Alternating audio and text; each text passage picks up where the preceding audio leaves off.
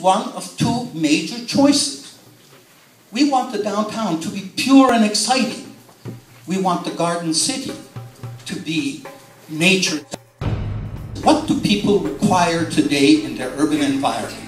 70% said nature.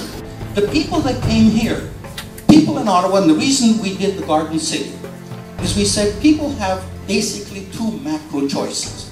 They can go downtown because they love the density, they love the excitement, they love the kind of thing, the bricks and mortar, etc. These people are just a small sampling of those people who desire nature. They have for 50 years now protected and preserved this pristine quality. Unfortunately, this issue is bigger than here. There's an unfortunate policy in the city of Ottawa right now in which it appears that our city government actually encourages and approves random spot zoning anywhere, anyplace, which defies, why did we bother? How would you have these wonderful places if you didn't get proper planning? We represent proper planning.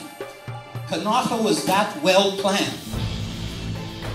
I set aside that land and denied myself the use of that land for 40 years in the name of proper planning. I can assure you, if these gentlemen would make the same presentation on the other side of Campo Drive and the Queensway, we would be applauding them. We beg for this kind of development in the right place. But you're not going to do this in community except over our dead bodies. You're now going to get together. That this is not about just this building. We have already started the financial campaign. Over 150 families have already contributed, and we will do more. The city just automatically approves it. The planning board automatically approves it. The OMB automatically approves it. I've accepted that they are going to approve this. So I can tell you, 5 minutes later, we will be putting in our appeal with our war chest and our determination and other neighborhood